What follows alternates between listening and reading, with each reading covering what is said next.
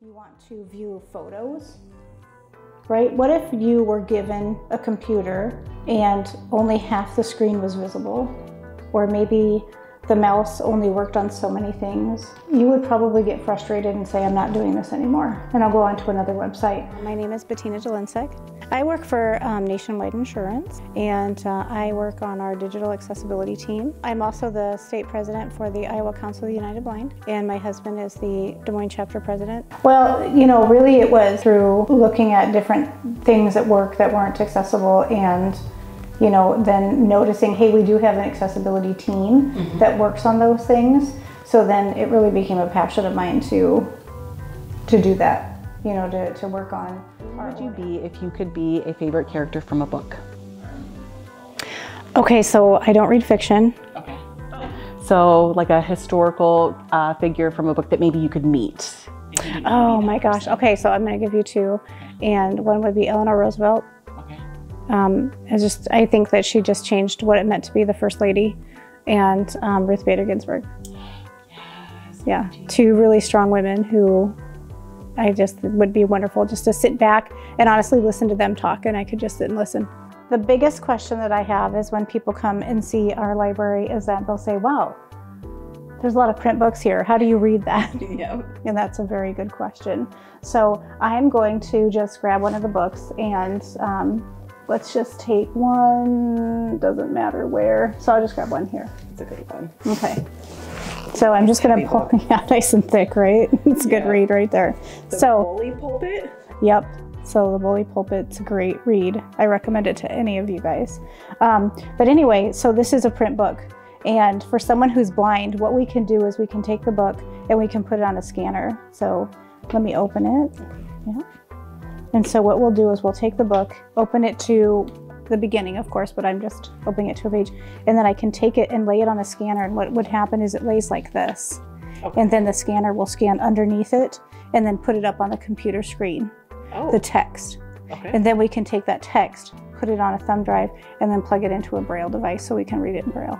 Fantastic. So if I were to have all Braille books, I don't think I could have this many, because this book alone would probably be, I would say, 10 or 12 volumes in Braille. So this is my favorite book, and go ahead and read the title and you'll know why. So the favorite book that you selected is Divine Love as Need, Divine Reconciling Divine Perfection with Divine Need. Dolinsek. Yeah, so the reason that this is my favorite book, we can go ahead and kind of open it together, but the reason that this is my favorite book is because it's the dissertation that my husband wrote. This is incredible. So, yep, so this was the final piece of the PhD process. Oh. And if any of you know what that's like, you'll understand completely. So this book, when it was done and put into book form, then I pretty much said it's got to sit on my shelf. So going on more of a historical tour, what could be some things that we could think about as folks within like the museum fields or the gallery fields or history buffs that maybe you'd recommend that we could be doing better for accessibility? Well, I think that when you put up an exhibit, you know, what kind of features do you have? If you walk in and look at something, is there just something on the wall that talks about it, that describes it?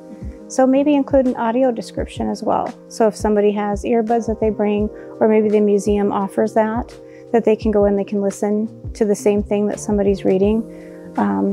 If you have a sculpture, maybe offering something that can be felt. I know in some of the history museums, some of the artifacts are, you just can't touch them because they'd fall apart. You know, they're old, they're delicate, they're just things that you can't offer. But what if we could make a 3D model?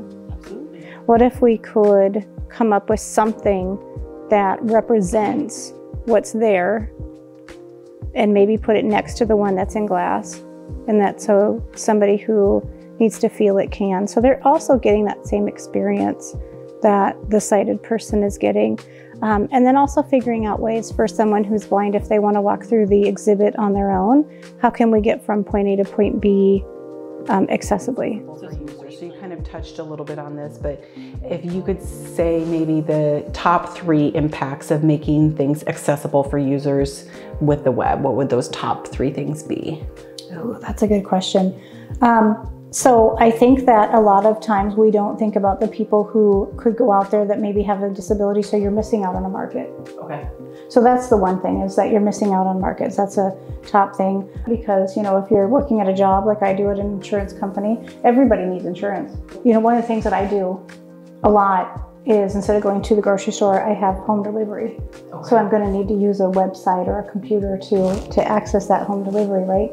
And so if their app isn't set up, then again, they're missing out on a market of people who really could use that service. My honest opinion is that it's just something that if you don't have a particular disability, you're really not thinking about it until somebody comes forward and says to them, hey, I need to be able to use your website as well, and I use a screen reader, so this is what we can do. And most of the time, when you explain it like that, people are willing to then start to build that into their sites. How can you evaluate my site completely for accessibility?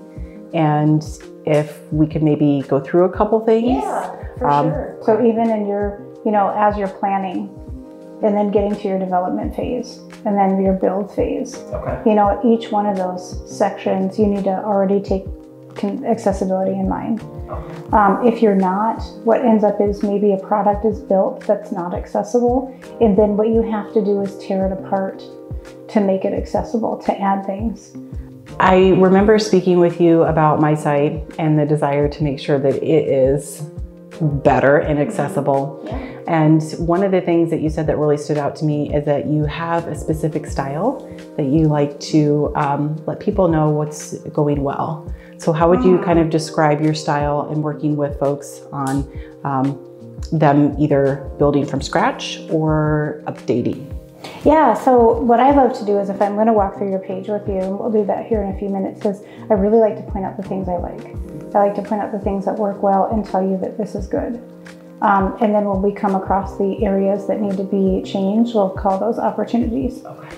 And then we'll just look at how and discuss how those things can be changed so that your site can be more accessible. Okay, so I'm going to go ahead and hit tab. So I can bookmark the tab, that's good, so it's telling me what I could do there. So I hear that you have a skip to main content button, which I love. And why is that important? So a skip to main content button is only going to be visible when the screen reader lands on it. You can get a screen reader. There's one that's free called NVDA.